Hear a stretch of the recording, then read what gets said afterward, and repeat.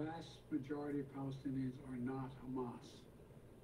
Hamas does not represent the Palestinian people. Palestinian people are suffering greatly as well.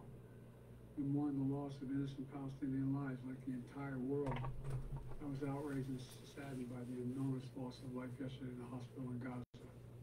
Unknown number of people were killed in that explosion yesterday at the Al-Aqsa hospital in Gaza City. According to NBC News, a spokesman for the Palestinian Health Ministry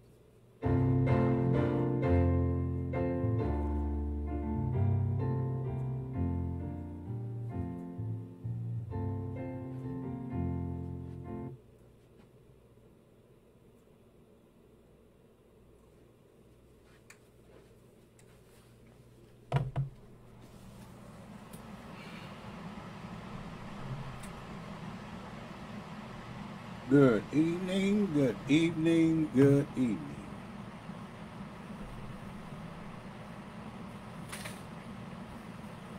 This is the day that the Lord has made. Let us rejoice and be glad in it. We are certainly thankful and grateful to the Almighty God for our being here. Our being here is not against our will, but it is by the gift of God. We are certainly thankful and praying for those that are sick among us, for those that are going through hard trials and tribulations, and we certainly pray for those who are struggling in war-torn countries. For it is a horrible thing when you don't know where or how you're going to live and be safe. But we're thankful all of us have somewhere to lay our heads, and we have somewhere that we can reasonably feel safe. All right, let us get started here tonight as we continue our study in the book of Job,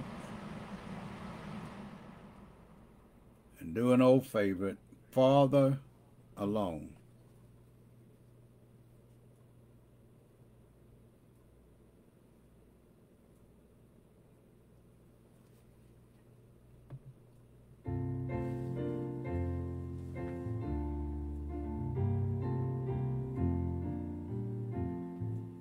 Tempted and tried, we're oft made to wonder why it should be thus all the day long, when there are the living about us, never molested, though in the wrong. Father alone will know all about it. Father alone will understand why. Cheer up, my brother. brother live in the sunshine, we'll understand it all by and by. When death has come and taken our loved one, it leave our home so lonely and drear. Then do we wonder why others prosper, living so wicked year after year. Farther along we'll know all about it. Farther along we'll understand why. Cheer up, my brother, live in the sunshine. We'll understand it all by and by. When we see Jesus coming in glory, when he comes from his home in the sky, then we will see him in that bright mansion. We'll understand it all by and by. Farther along we'll know all about it. Farther along we'll understand why. Cheer up, my brother, live in the sunshine. We'll understand it all by and by.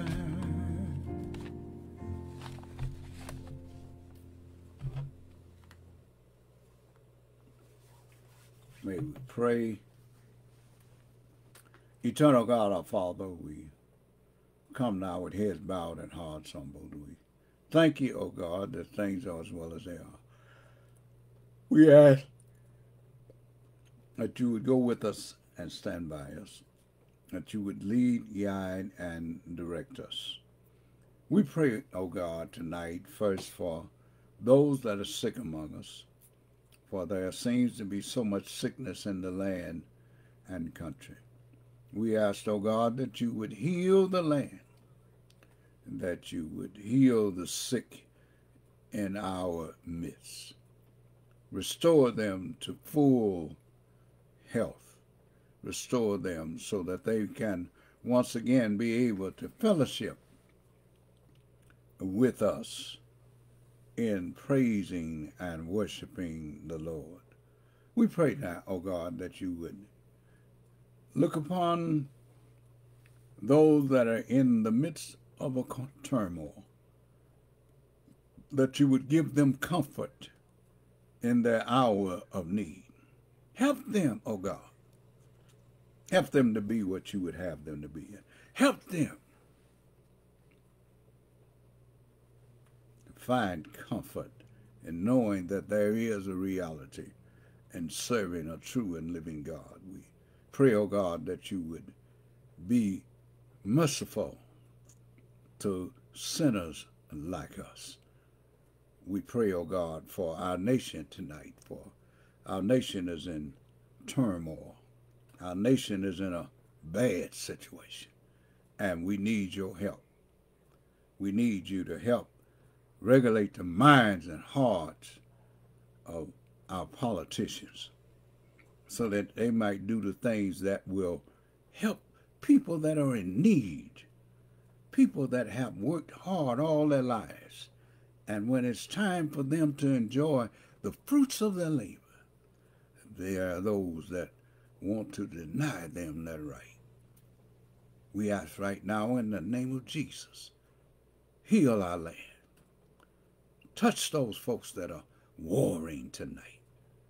Help, oh God, them to resolve their issues and negotiate a lasting peace. This and all blessings we ask in thy Son Jesus' name. Amen, amen, and amen.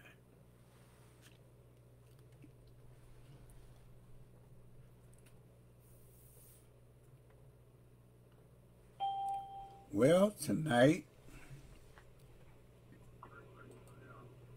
we continue our study in the book of Job, and tonight we're going to talk about consoling someone going through adversity. Consoling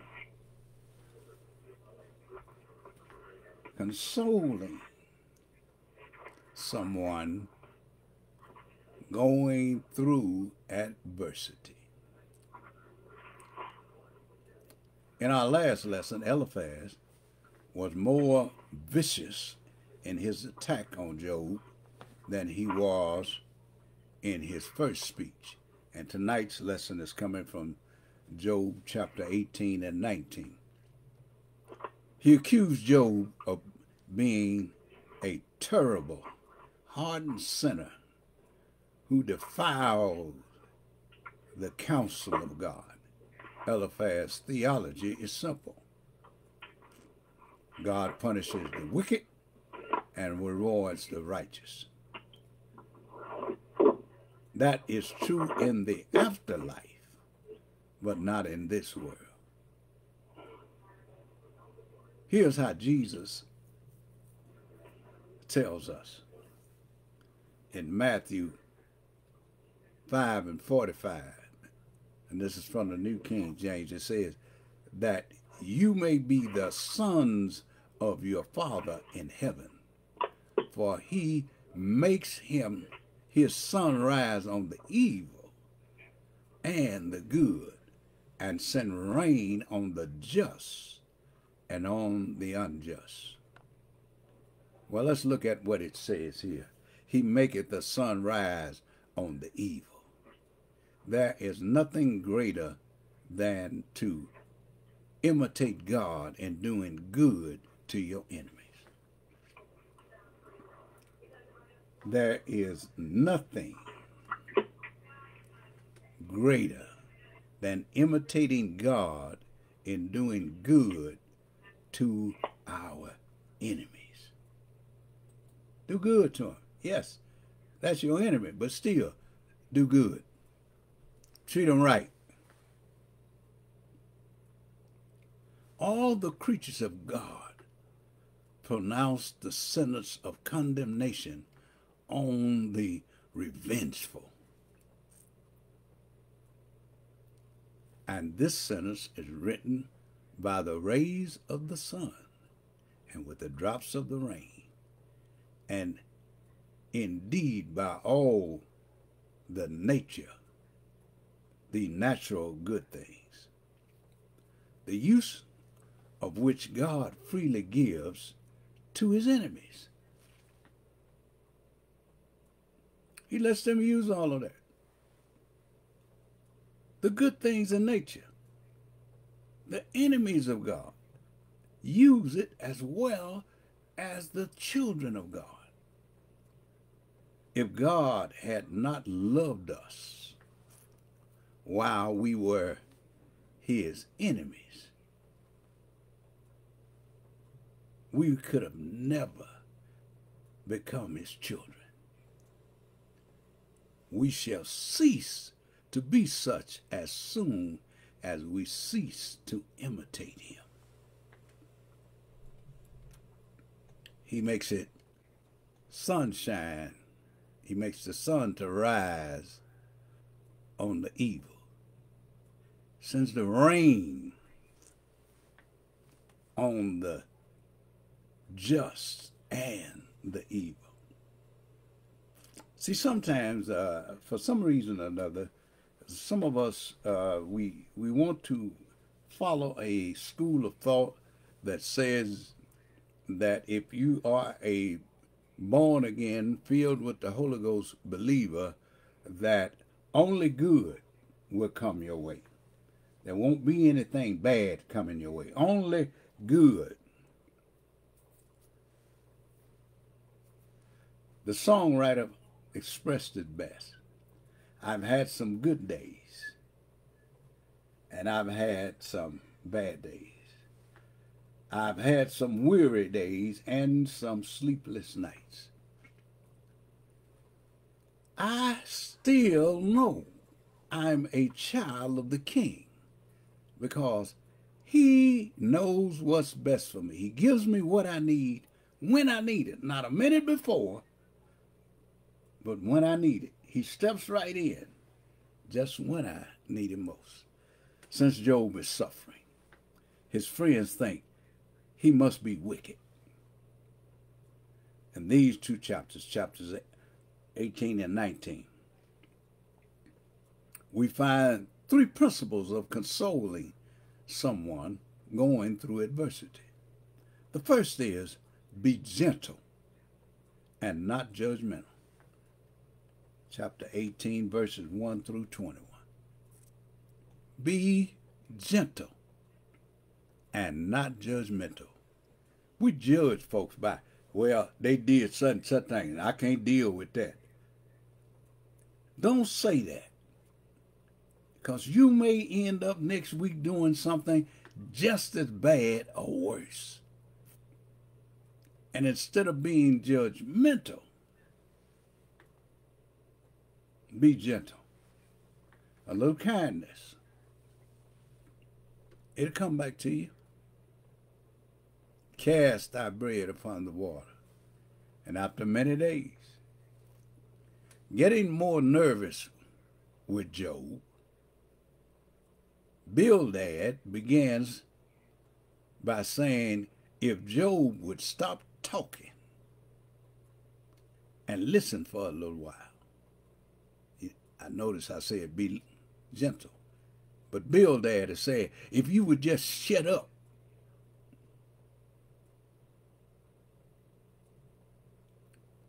one of us will speak. In other words, Job, you need to shut up and listen. Because if you wasn't doing wrong, God wouldn't be punishing you like this.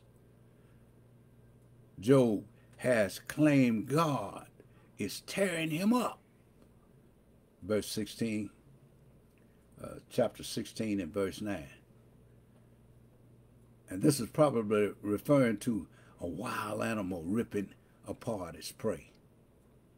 However, Bildad said Job is tearing up himself with his own anger. Your own anger is tearing you up. Chapter 18, verses 1 through 4. Next, Bildad begins a long speech that goes to the end of this chapter about the terrible fate of the wicked, since he thinks Job's adversity is the results of his sins. He says the light of the wicked will be put out, and the flame of his fire will be snuffed out, leaving their tents dark. Chapter 18, verses 5 and 6. In ancient times, fire and light were symbols of comfort, warmth, and happiness. Bildad says, the strong steps of the wicked will be shortened, and their schemes will be their downfall. Well, it don't look like it's hurting a certain facet of our politicians in Washington these days, but yet the final bell has not sounded. He describes Job's attitude as a snare, a trap, and a tenor that frightens him. Tells Job his unrepentant attitude has depleted his strength, and disaster is ready for him.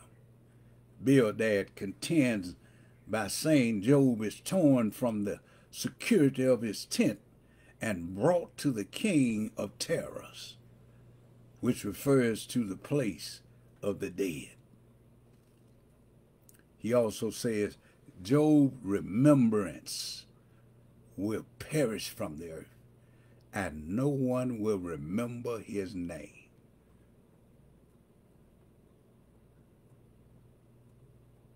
But let's look at what Bildad adds in verse 19 of chapter 18.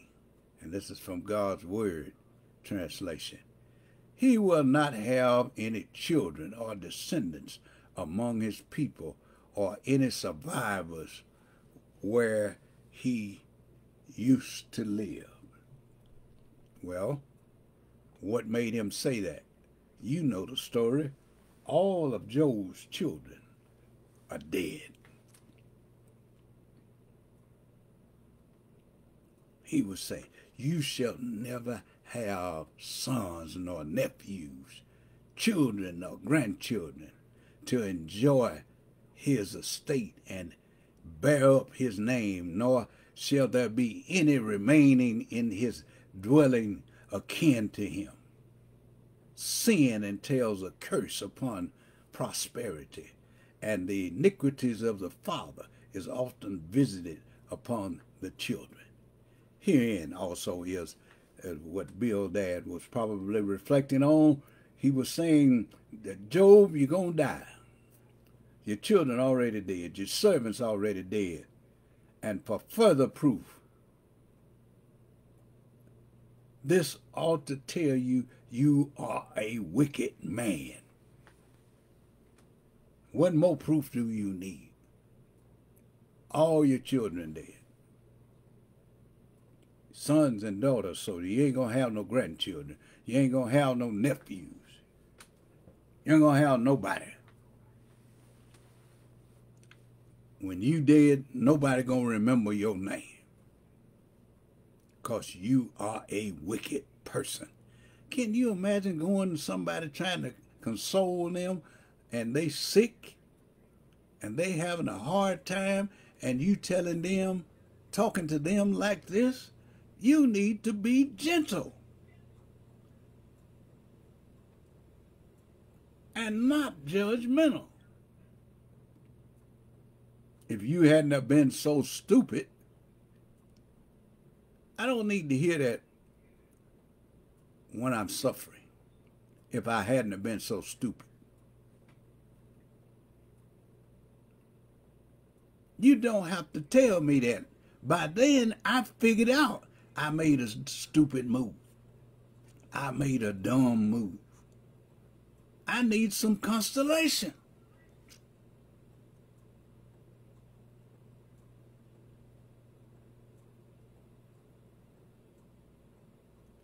Well, one would think that Bildad had exhausted his opinion of the fate of the wicked. However, when we look into chapter 18, verse 20, and this is from the Bible in basic English, it says, at this fate, those of the west are shocked, those of the east are overcome with fear. In other words, the whole world is astonished and horrified at the completeness of the destruction of the wicked.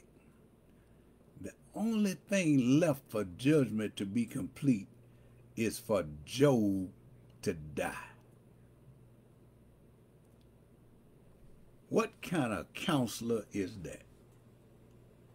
To tell the man that's suffering, done lost everything he done worked for, the only thing left for you to do is die.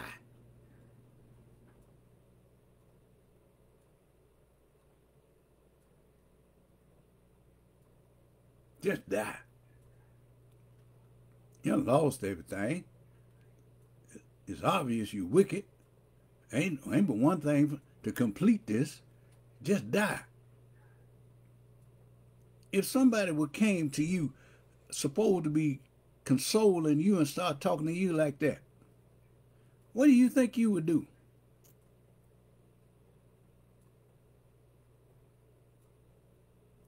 Well, you probably pull one of those old West moves. I'm going to the back room, and when I get back from the back room, don't you be here.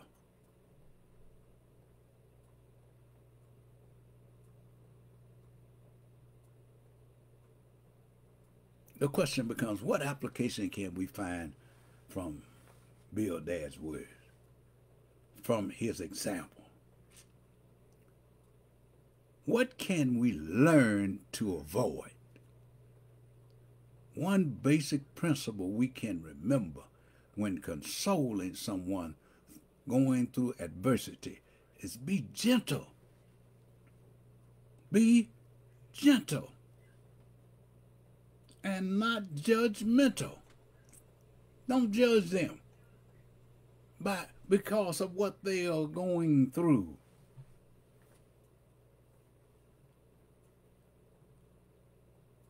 I think we talked about this once before. Sometimes we are going through things so that others can see how we are handling the situation. So when it's their time, they'll know how to conduct themselves.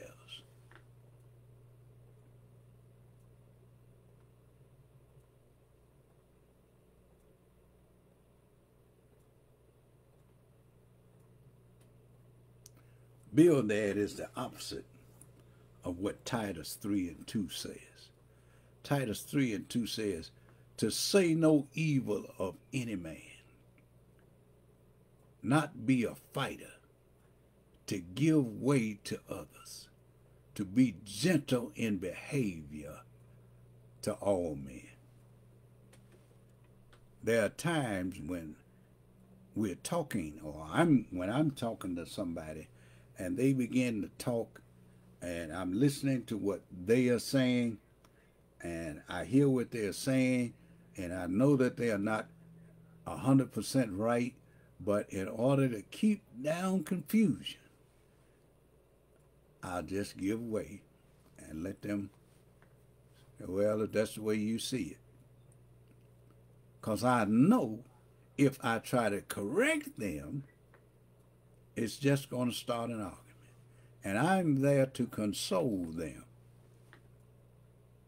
And there's been plenty of times when somebody has been in that state of mind and they made a statement and I did not challenge that statement. A few minutes later, they come back and say, you know what? I said something, that ain't right. I shouldn't even be thinking like that. I was gentle with them. They came around to understand what they had said was wrong. Now they're ready for my advice. And I'm going to tell you something about giving advice. You never solve the problem for them. You let them solve the problem. You are not there to tell them what to do. You are there to let them vent.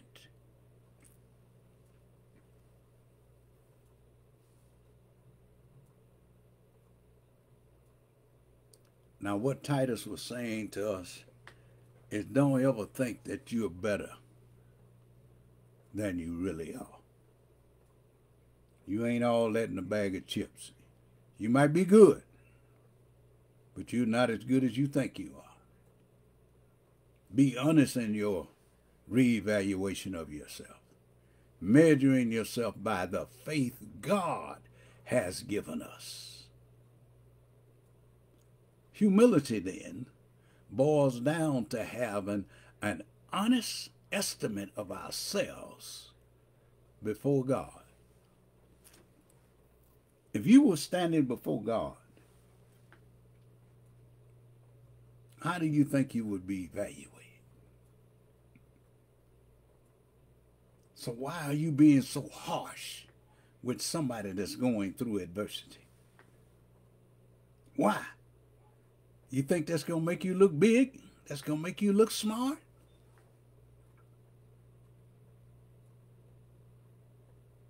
Be gentle and don't judge. Always be gentle and never judge. And a lot of times, just saying it out loud, talking it out loud,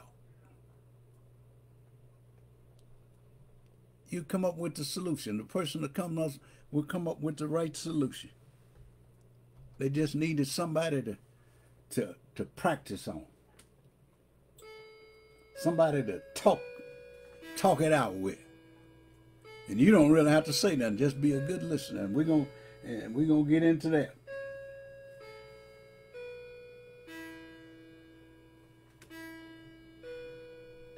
How to listen. Because a lot of us nowadays don't know how to listen in this microwave age. We don't know how to listen to nothing unless we got them things stuck in their ear.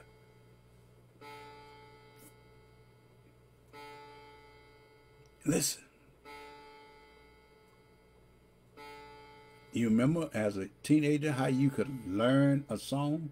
You hear it on the radio 2 or 3 times and you learn it.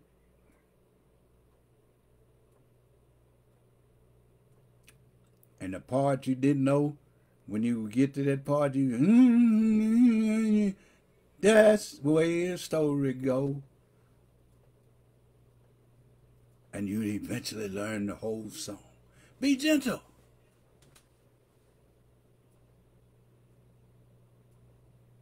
Don't solve the problem for them. Listen and don't judge them. Let them talk. Let them get it off their chest. And 9 times out of 10, once they actually hear what they're saying,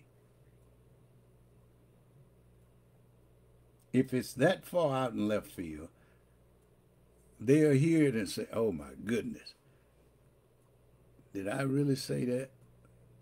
Did I really do that? I'll never do that again. But here it is, the story in a nutshell. In this part of the lesson, Job is looking for consolation, and they are condemning him because they are saying there's no way you can be such a righteous and holy man and you catching all this hell.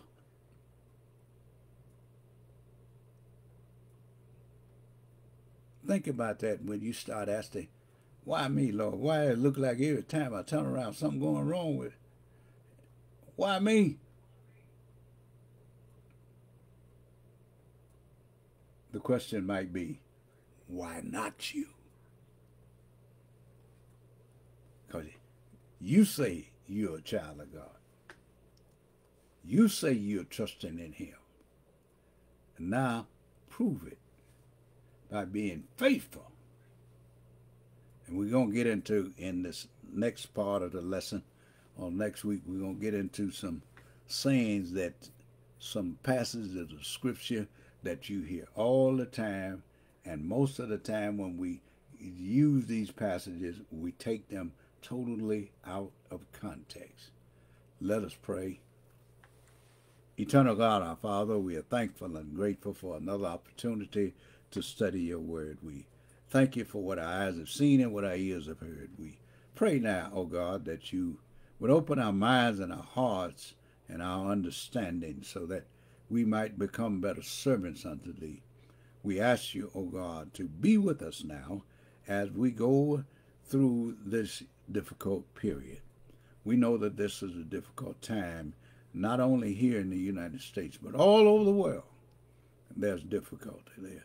There's so much fighting and unnecessary killing going on in the Far East. And we ask you, O God, in the name of Jesus, that you would touch the hearts and minds of those people that have been warring and fighting ever since the days of the scripture. We ask that you would intervene, O God, and help them to settle their differences. We pray for the sick and the shut-in. We ask you, O God, to heal them, touch their bodies, heal them. We ask you in the name of Jesus to please have mercy on them.